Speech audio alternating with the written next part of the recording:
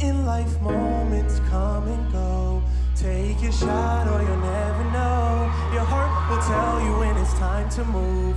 Ask yourself what you got to lose. When sweet-faced Joseph Allen first showed up at America's Got Talent, he did not waste a second, winning over both viewers and the cast members of the show with his charisma and energy. The young rapper had already charmed host Terry Crews backstage, and with a single performance had Judge Howie Mandell award him the Golden Buzzer.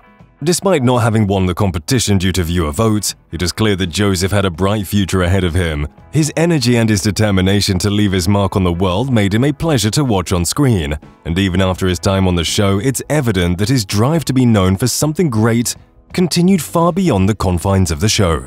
Joseph Allen had planned to take over the world when he left the show, so join us as we take a look at what really happened to Joseph Allen from America's Got Talent. Backstage, please don't be scared, cause up close Simon looks just like a teddy bear.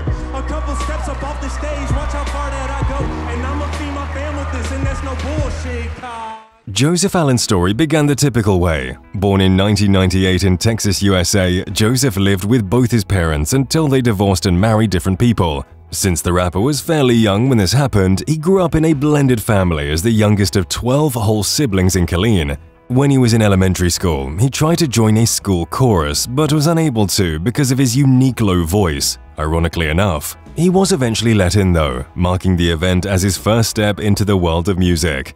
Growing up, Joseph developed a taste for danger and started racing motorcycles after watching YouTube videos of the sport. Since it is such an extreme sport, he has apparently broken so many of his bones over the years that the ligaments and the bones themselves are held together by 9 screws, a 4-inch titanium plate, 4 internal nylon ropes, 2 metal anchors, and more. We suppose that's what you get when you jump over 100 feet on your motorcycle, something Joseph has actually done.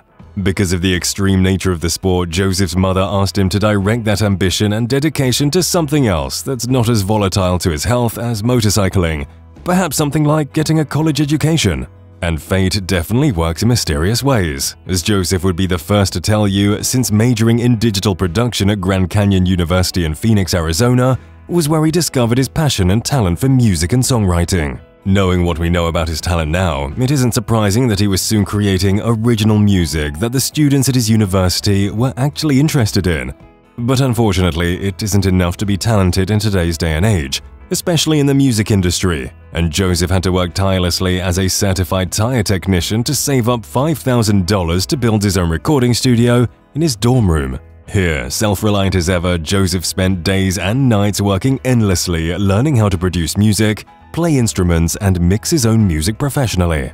His first song was actually written about his mother and posted on Facebook, from where he started gaining more and more recognition as an artist worth listening to, not just at his university. He once said that he sees himself as someone who can make a major impact in the world and just wants to leave his mark on the world, a sentiment echoed in his music very often. And if his audition at America's Got Talent Season 14 is any indication, it's very likely that he probably will. Before we talk about what exactly Joseph Allen has done to ensure his legacy, let's briefly discuss his time on America's Got Talent, or more appropriately, what made his audition special. More than the stunning and viral performance of his original song Footprint, which has accumulated over 56 million views, and Howie's Golden Buzzer, it is Joseph's ultimatum to Terry Crews that made him an instant fan favorite. After the audition, as requested by Joseph, Terry Crews happily picked up this grown man in his arms, Dirty Dancing style, and twirled him around the stage after the judges' comments. He later discusses the backstage ultimatum, claiming that somehow he must have known that he'd get the Golden Buzzer from one of the judges, and how Terry picking him up was a dream come true. Later, he also reflected on the strangeness of the situation and claimed that he was grateful to Howie because the Golden Buzzer allowed him to be known as the guy who got picked up by Terry Crews, a rare feat. While his audition was a roaring success, the 2019 season of the show just wasn't ready for him, and the young rapper could not make it past the quarterfinals, where he performed another original song of his, Mama. Despite getting a standing ovation on the performance by judges Howie Mandell and Gabrielle Union, Joseph just wasn't able to get enough votes to stay in the competition, so he was eliminated. In an interview after the show, Joseph spoke of his experience with the introspectivity he adopts in his day-to-day life. He talked about the history of the stage and how he was blessed to have gotten even the chance to perform on America's Got Talent in the first place. Joseph's been dedicated to uploading new and original music to his YouTube channel ever since its creation in 2015, which now has an impressive 5 million views. In fact, he uploaded his first album online in 2016 titled The College Lifestyle, and his second was released a few months before he auditioned for America's Got Talent in 2018, a testament to his popularity from before his time on the show. In a video on his Instagram, Joseph revealed that he was approached by many record labels after his elimination, but he turned all of them down because he did not want to let short-term profit blind him and wanted to wait for long-term financial blessings. It's worth noting that Joseph spent close to no time even during America's Got Talent to relax, and instead was even dropping music whilst on the show. He dropped a music video to one of his songs Chemistry before the live shows, the video which currently has around 230,000 views. But after the show, it felt as though he allowed himself to make more freedom content, and uploaded videos on YouTube where he shared details and updates about his personal life and did Q&As to appease his new fans, all while promoting his existing music. Of course, we're talking about Joseph here, and it did not take him long to get back to his roots, albeit in a less rigid manner. He shared the music video to his song Ring by Spring, which was actually produced as a college project with $0 as its budget. His hit song from his audition Footprints was also released in October of the same year, and that led to a chain of him dropping new music every Friday. In February 2020, he was also invited to speak with Aurora High School students at the Striv Winter Summit, and it seemed like he'd keep up with this until his new album was ready. It was announced in early 2020 that the ex-AGT contestant would be joining MTV's The Challengers. Going in, Joseph was one of the game's youngest rookies, but from the get-go, made it clear that he was strong enough to handle whatever the show threw at him. His background in motor racing as well as his determination were characteristics many thought would help him stay in the game longer. But as it stands, Joseph was eliminated against opponent Kyle Christie in episode 2. Of course, Joseph was quick to admit that he didn't actually think he had a shot at winning, especially compared to everyone else who was much more experienced at the game. He also revealed that he didn't actually know much about the show before going on it.